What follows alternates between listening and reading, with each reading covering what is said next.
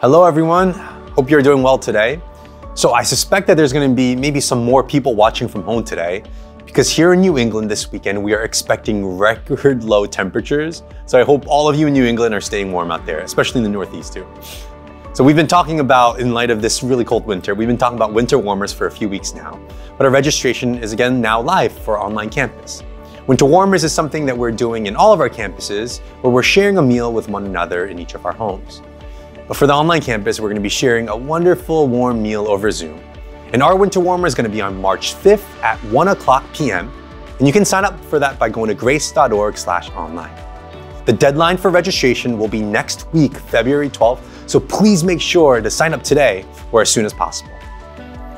Also, if you happen to be new or newish to our online campus, or if you've been watching for a while now, but haven't really connected yet with me or what we're doing here in the campus, I'd love to hear from you. So you can send me an email at jkim@grace.org, introducing yourself, and I'd love to connect with you. Here at Grace Chapel, we love volunteering and serving and helping each other. And so here's a video about one of the different opportunities you might be able to have to volunteer. Wrong button. I want the clapboard. Hi, I'm Kathleen Hero. I'm the IT director for Grace Chapel. On my immediate team, I have one individual named Augustine. This feels so awkward. I think my favorite part about working with Grace is working with people. Some of the skills that we would be looking for in a volunteer would be just an interest to learn, working independently. I think for any other person that would like to volunteer with IT, proximity to a campus, there are only 2 of us. We have 5 campuses that we're supporting. You don't have to be like a rocket science to be working in IT, but any assistance that kind of helps us perform our duties better would be really helpful. I'm Archie Selman, and I'm the Director of Facilities. I've been working here since the fall of 2022. Hi, my name is Rich. I'm on the facilities maintenance team.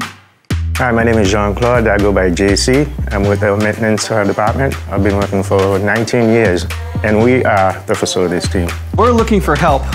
If anybody who's interested in working with their hands, moving material to building things like office chairs. So in addition to our short-term opportunities for volunteers, we have some long-term opportunities that would be some research and planning, utility cost reduction, maybe adding some solar or wind production on our properties, even some architectural help helping us with some egress areas.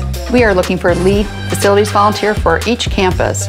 So if you like coordinating things, communicating with people, and checking things off a to-do list, look me up and we'll get you hooked up with your campus. So if you have a skill with your hands and you want to serve the Lord, let us know.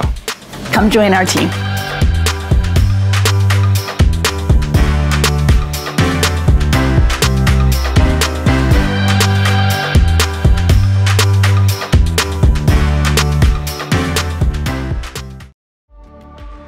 If you'd like to volunteer for one of these amazing groups, you can go to grace.org/volunteer.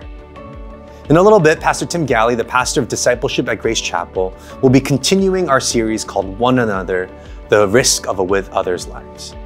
And at the end of our service today, we're going to be having a time of communion, so please make sure to grab something to drink or to eat as we prepare for that later in our service. Before we do that, let's take a moment to pray together.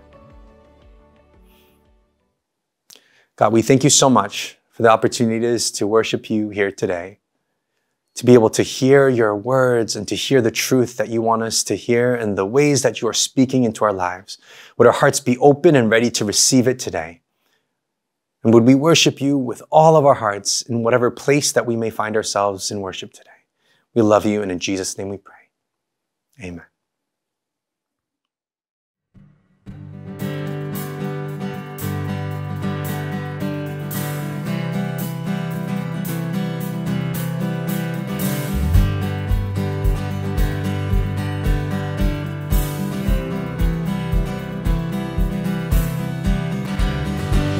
The power of sin and darkness, whose love is mighty and so much stronger.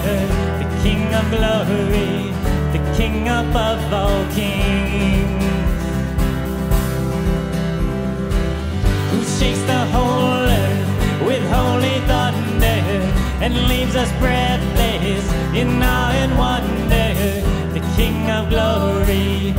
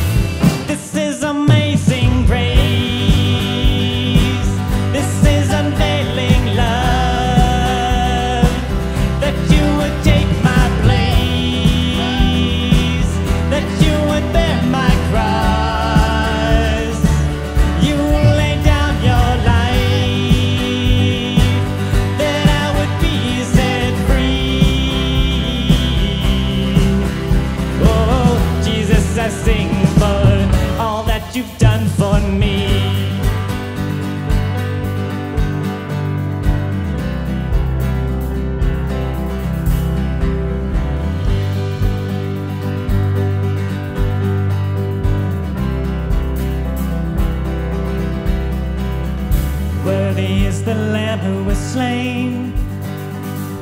Worthy is the King who conquered the grave.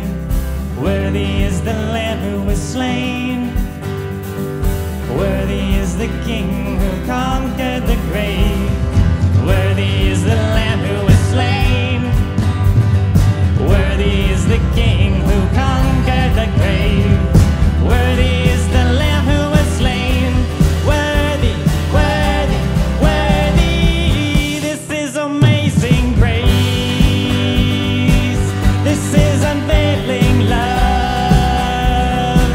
that you would take my place, that you would bear my cross. You laid down your life, that I would be set free. Oh, Jesus, I sing for all that you've done for me.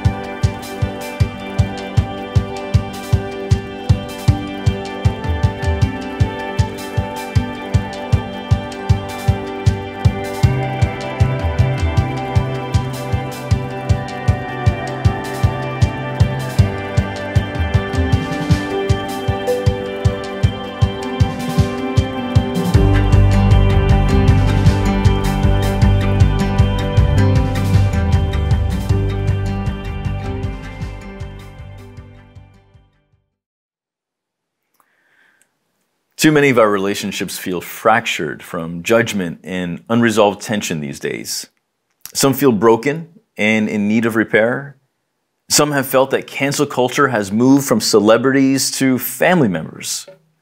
There's quiet quitting, there's ghosting, there's leaving unread, and all sorts of modern ways to ignore one another and leave issues not only without closure, but with little future opportunity for reconciliation.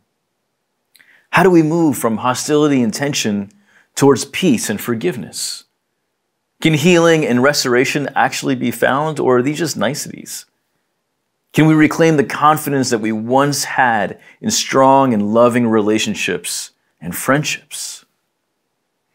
In a time where we are canceling each other, we're going to look to Scripture for wisdom that can actually help.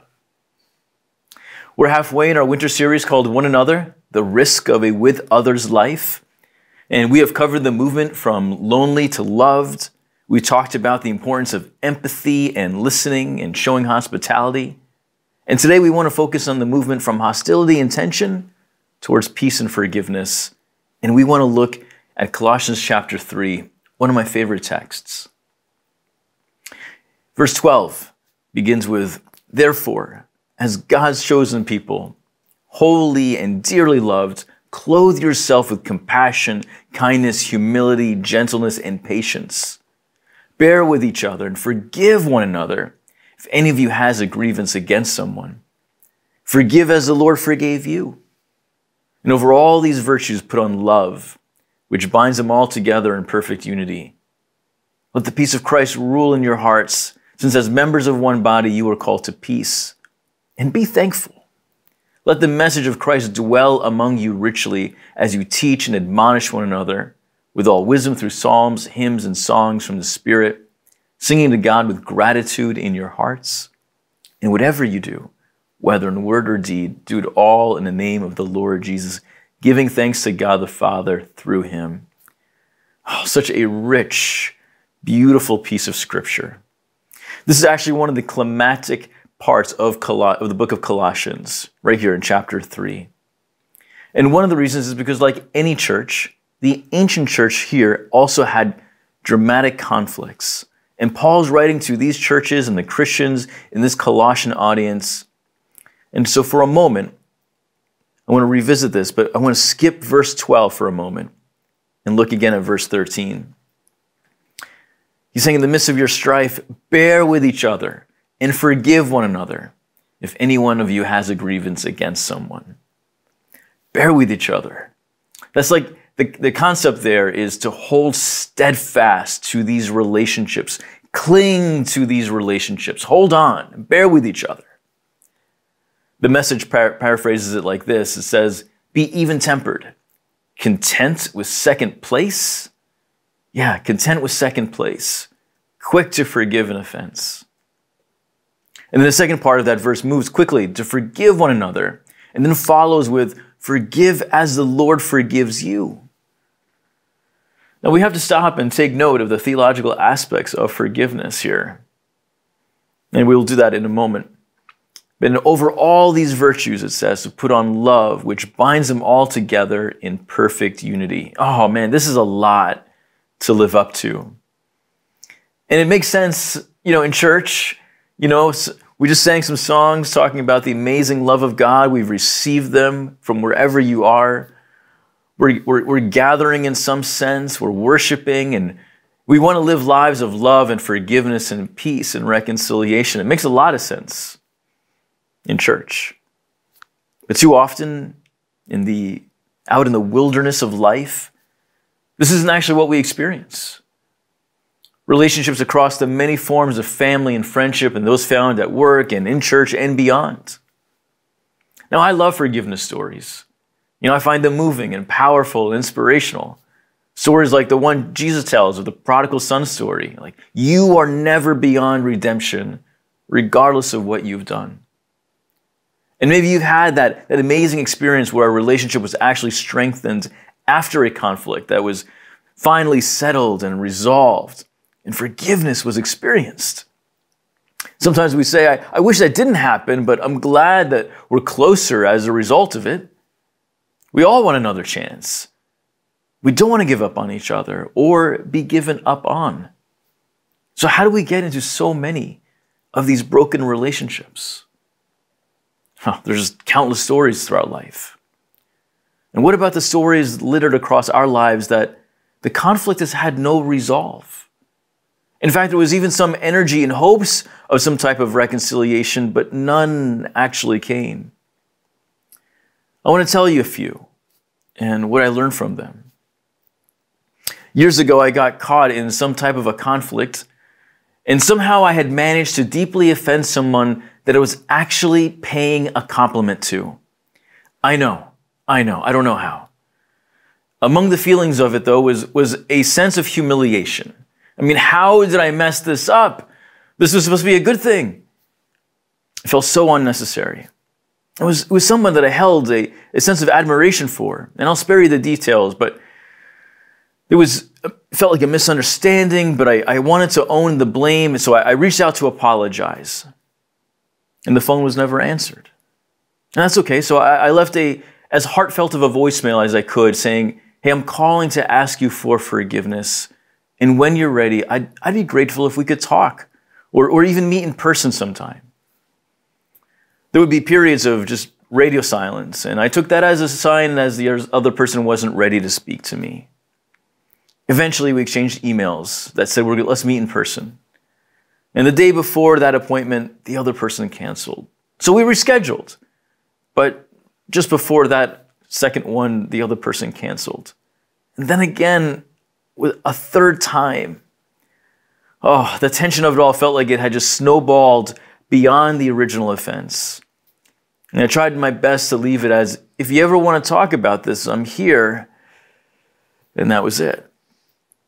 Now, I'm sure the other side moved on long before I did on this one. I mean, I wanted that moment to explain. I was actually trying to compliment you. It's the funniest thing. And I'm so sorry just how all of this went. I'm sorry that I offended you. I'm sorry that you experienced hurt from me. And as awkward as it is to admit on camera here, I didn't want this person to see me as a villain in their life story. I also wanted to know that when I saw this person again, that it was all good again. Maybe even something that we might even laugh about one day. I wanted to know that I was forgiven. but I felt canceled. After a while, the lack of closure and the lack of the reciprocation of my efforts created a little bit of a cynicism in me that was working opposite of the contrition and humility that I once had. You move from, I'm so deeply sorry, I really am. And then you get to, why has this person refused to forgive me? Who does this person think that they are?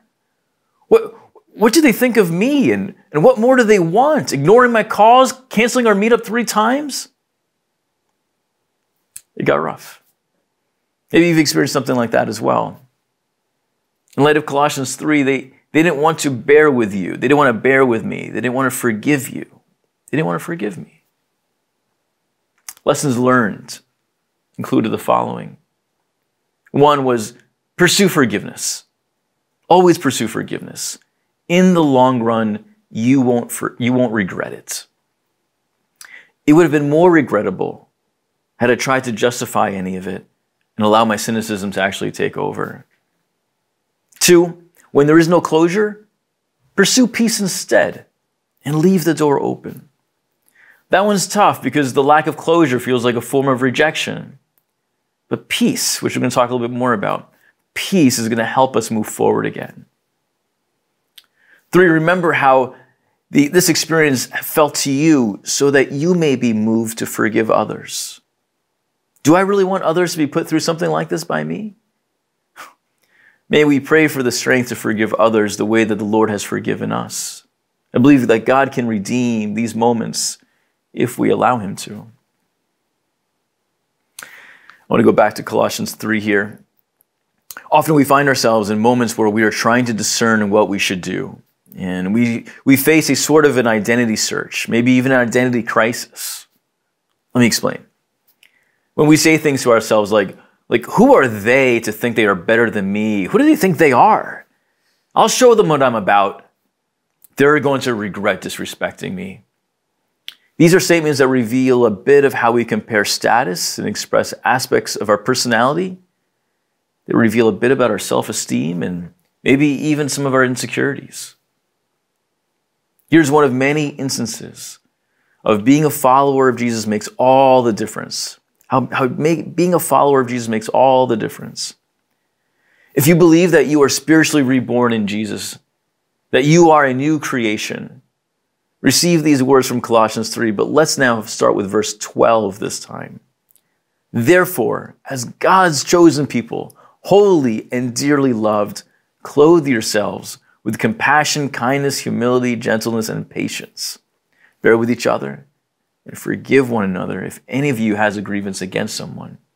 Forgive as the Lord forgave you. And over all these virtues put on love, which binds them all together in perfect unity. Living in that identity that Jesus gives is the game changer here.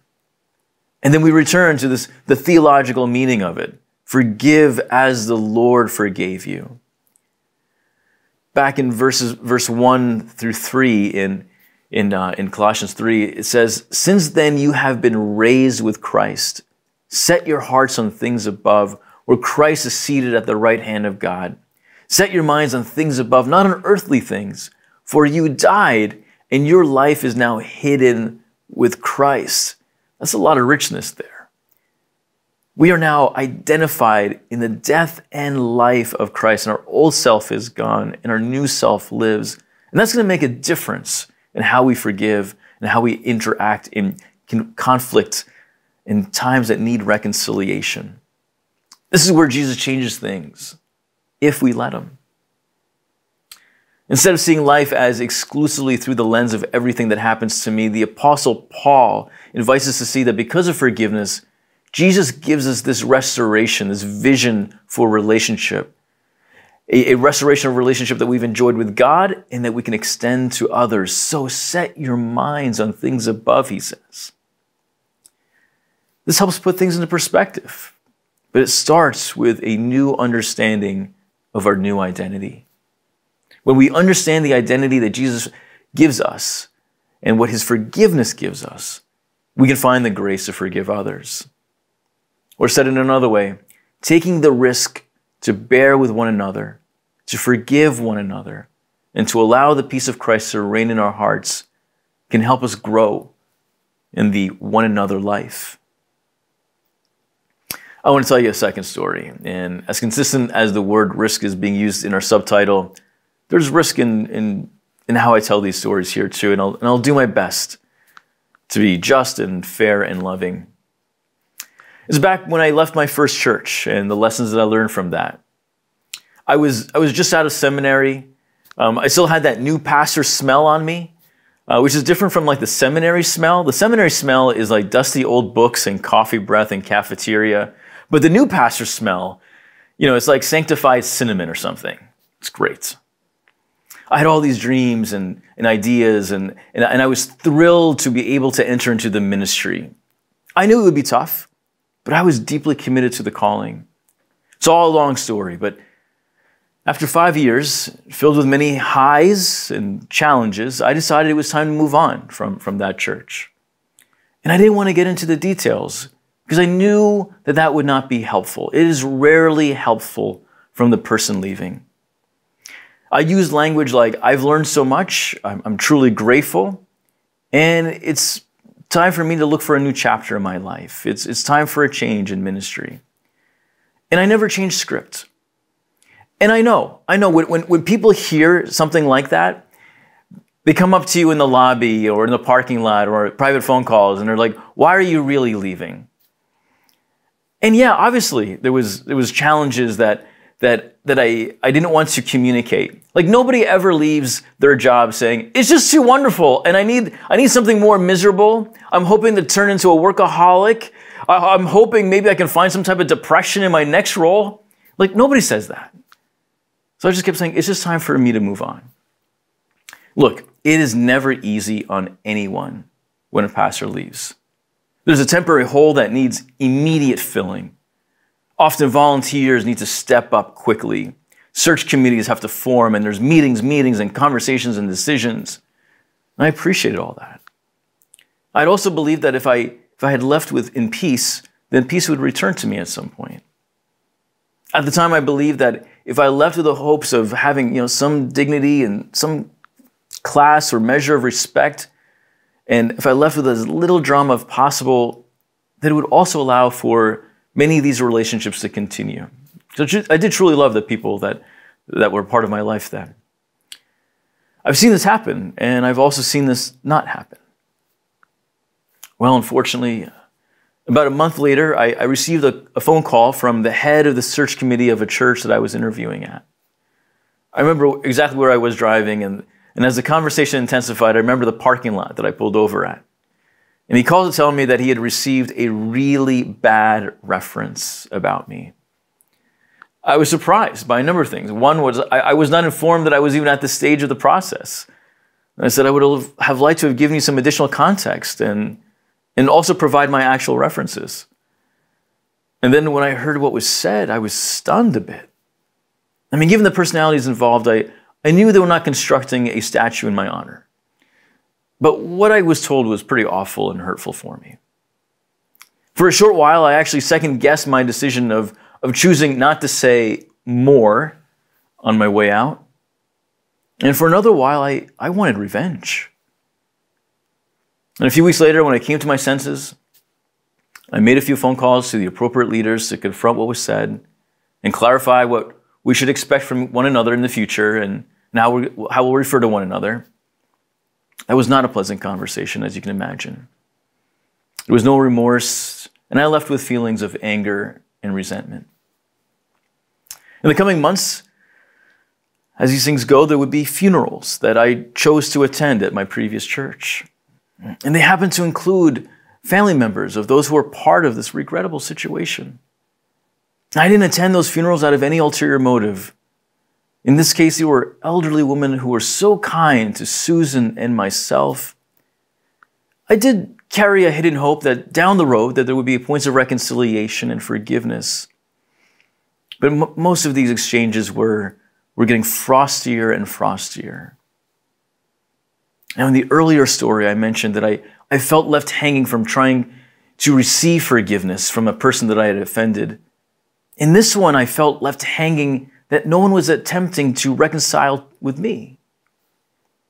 Through the help of trusted confidence and in a form of counseling that specializes in these types of matters, and by the goodness of God, I was eventually able to move on.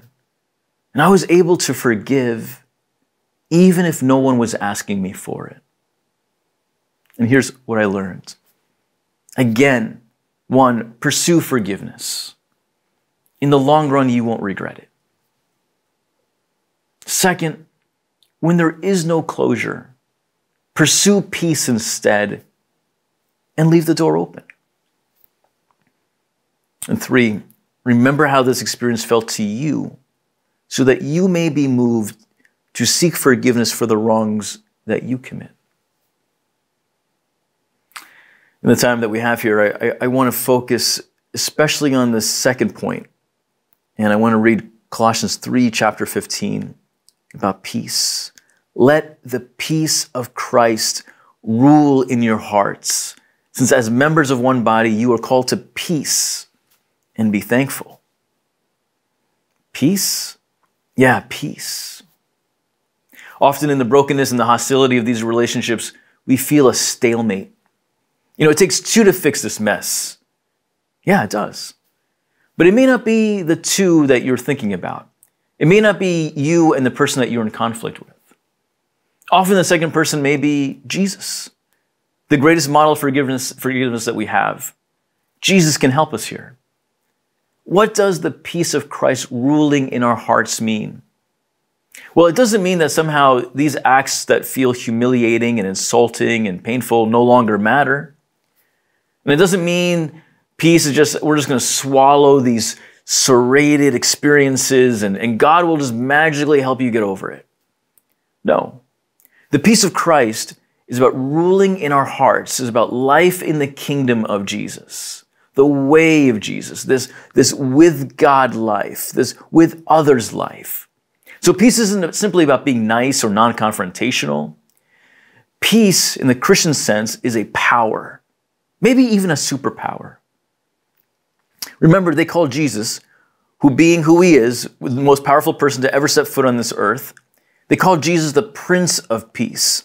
Peace is a power that can conquer hate, that can drive out fear, that can heal our anger, that can overcome our lust for revenge. And not only that, the peace of Christ, the power of Christ, can heal, can bring truth, can help you experience the love of God, and remind you of the forgiveness that you have in God, and help you move forward. Oh, let that peace of Christ rule in your hearts. And then Paul says, and be thankful. Yes, because of this, I can be thankful. And what started out as absurd, well, because of the work of Jesus, is suddenly very realistic and something that I hope to experience. And something that I'm glad that I did get to experience in these accounts. One more thing.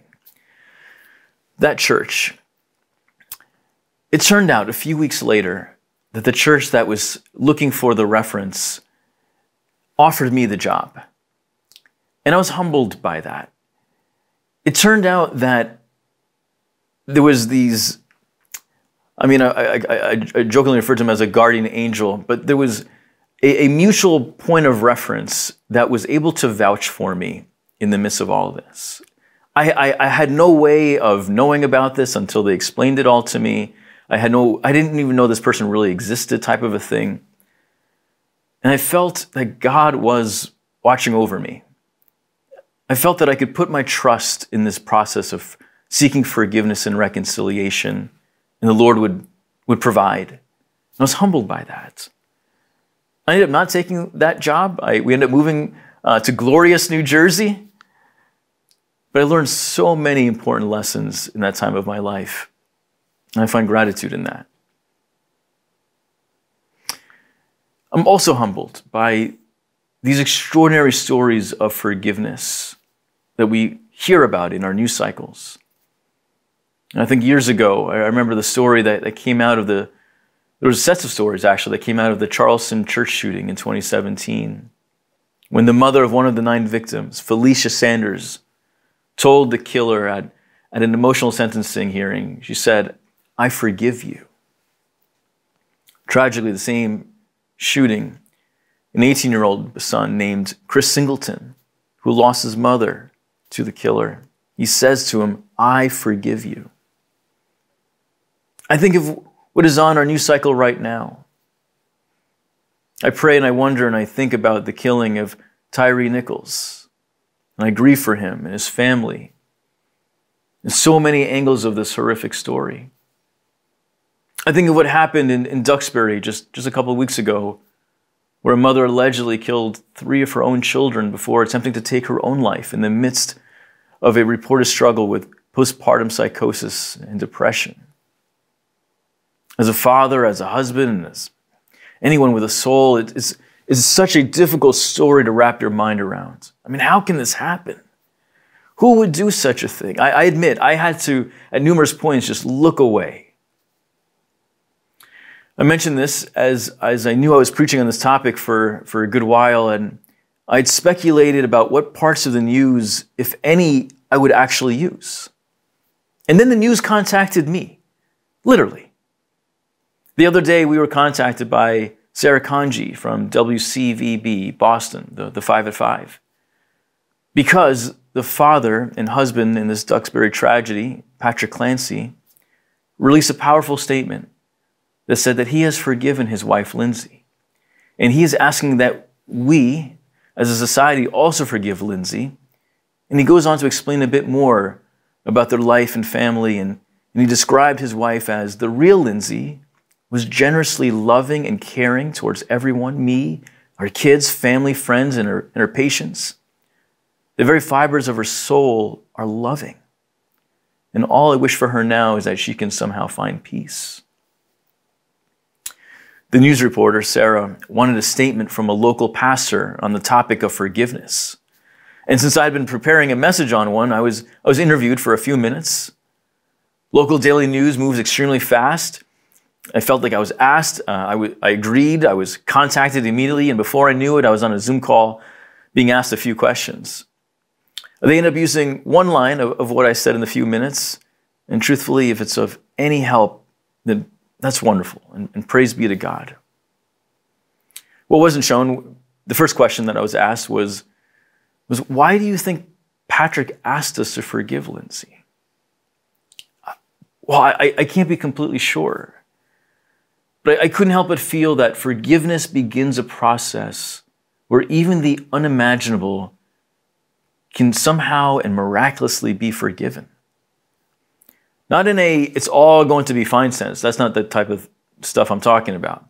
But forgiveness allows us to see a person that we may have dismissed as a monster. Forgiveness restores human dignity. It allows this person to be seen as a human again, a very hurting human named Lindsay. It was tempting for me to dismiss this story as what monster could do such a thing and click away. No. Forgiveness allows us to care again. Not cancel, not dismiss, but to care again. I want to be very clear here. Forgiveness does not mean that we forget what has happened or that it suddenly cancels the wrongness or the evil of it. I mean, forgiveness does not automatically erase the pain. And nor does it mean that the relationship can be restored to what it was. I think of such points in situations of abuse and many unsafe relationships. Forgiveness may not ever be able to restore that relationship, and often it shouldn't. I was also asked, what does forgiveness do? Praise God. It has the potential to do much. And one thing that it does do is forgiveness has the power to release us from the anger and resentment that we've experienced, and it frees us to move forward with our life again. It has the power to release us from the anger and resentment that we have and frees us to move forward with our life again. That's actually what I was quoted in saying on the show that day. It's my observation that it's often when we say, no, I could never forgive that perhaps we may unknowingly have taken our very first step actually towards forgiveness. That initial reaction of, I just can't. I just may not be able, or actually refuse. The I just can't may not actually be a refusal, but a healthy understanding of the cost and nature of forgiveness. And may we also experience the power of forgiveness found in and through Jesus. But often when we say we can't, that's sometimes the very first step that we need to take. Forgiveness holds power for you and for the other, and in this case, Patrick. Countless others have been invited to experience the power of forgiveness. It's both inspirational and humbling. Friends, I know this is a very heavy message, and I wish I could lighten it up with more humor. I wish I could make this easy for you. But conflict can be heartbreaking, and we can't automate something like forgiveness. It's going to take the work of the soul. But I also cannot help but feel this is what the world needs, that this is what we need. The examples that we mentioned and these stories that you have experienced, they require much healing. And as I survey our cultural landscape and the many complicated and hurting family relationships, and when I consider the countless number of us who feel that all these unresolved feelings and relational stalemates, I go back to these words in Colossians 3, and I just feel that they are so needed. And so, dear friends, may we be willing to receive this truth today. May we be willing to take the risk to bear with one another, to forgive one another, and to allow the peace of Christ to reign in our hearts so that we can grow in the one another life. I ask you today, is there anyone in your life that needs to experience forgiveness?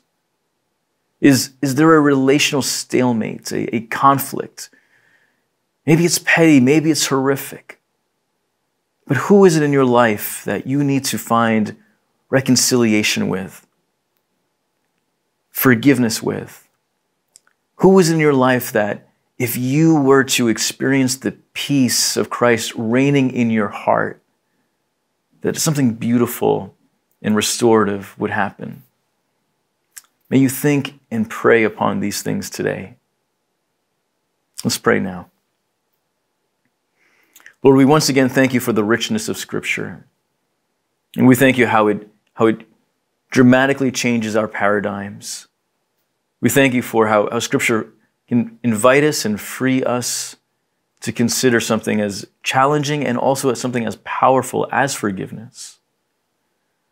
And we also ask, Lord, that you would help us to allow your peace to reign in our hearts. May you help us with that, Lord, because these days are tough. Relationships are complicated. May you help us, Jesus. We thank you and we love you, Lord. Amen.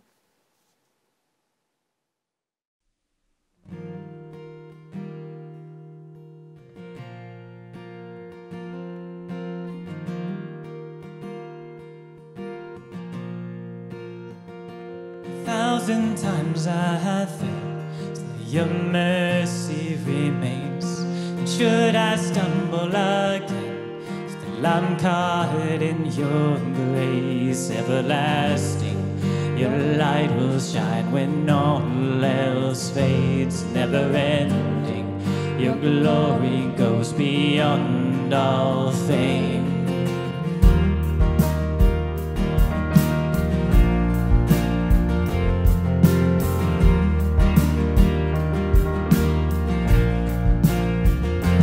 Will above all else, so my purpose remains. The art of losing myself in bringing you praise everlasting. Your light will shine when all else fades.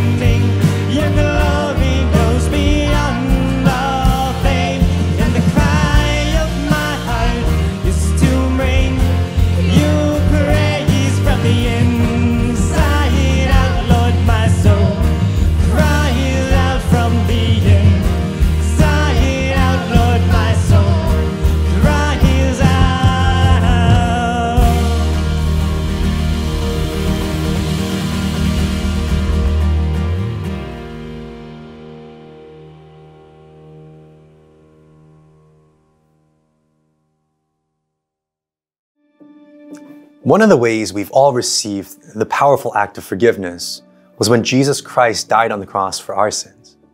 And communion is a way to remember that beautiful forgiveness. Scripture tells us on the night in which he was betrayed, Jesus took the bread, and when he had given thanks, he broke it and gave it to his disciples, saying, "This is my body, which is given for you. Do this in remembrance of me." And in the same way, after supper, Jesus took the cup and said, "This cup is the new covenant in my blood. Do this as often as you drink it in remembrance of me. For as often as you eat this bread and drink this blood, you proclaim the Lord's death until he comes again." Let's take a moment of silence together to just be in his presence and loving, forgiving presence together.